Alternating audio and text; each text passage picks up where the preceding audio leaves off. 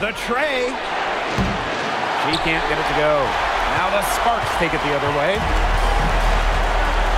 And they've been struggling here offensively. Bit of a dry spell for sure. Toliver.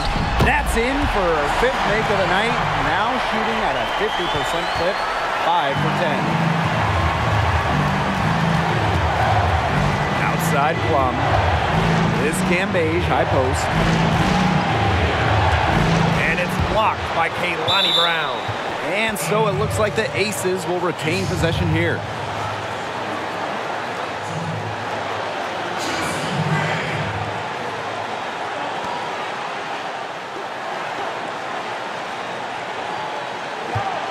And here's Liz Cambage outside. The shot, no good. And the Sparks the other way now. Gray up top to tie it up. And she hits the jumper for 2. Oh, this has been Gray's game so far. She's scoring at will and putting on an absolute show. Outside Plum. Down low. And stolen by Brown. Gray outside.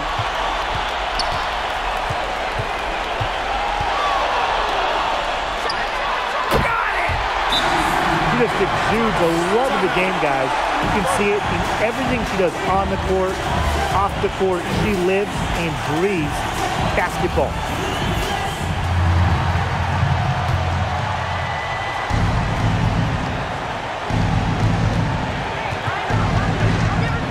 Outside Plum.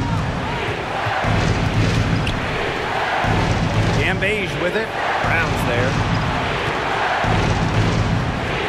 Pass to Plum. And here's Cambage. Right outside. Shot clock at 3. No good on the 3. They got lucky. They got lucky.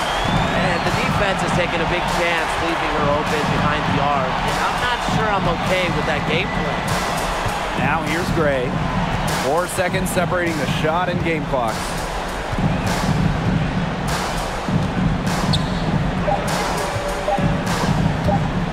Lets it fly. Chelsea Gray missing again. Timeout called the Aces. Your thoughts, guys? With a couple seconds still on the clock, I'd try to get the ball in as close to the basket as possible. That way, if you miss a quick one, you might have time for a putback to tie it at the buzzer.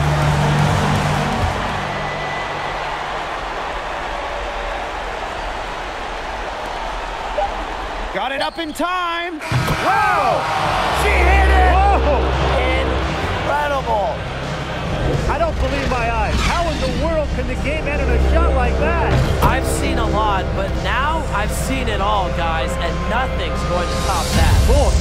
So it's the Aces taking the W in a close game. And they break the hearts of every fan in the building with the dramatic late victory. This is a win they should take a ton of pride in. They battled with everything they had and came through when the pressure was at its highest. And that's a wrap, everyone.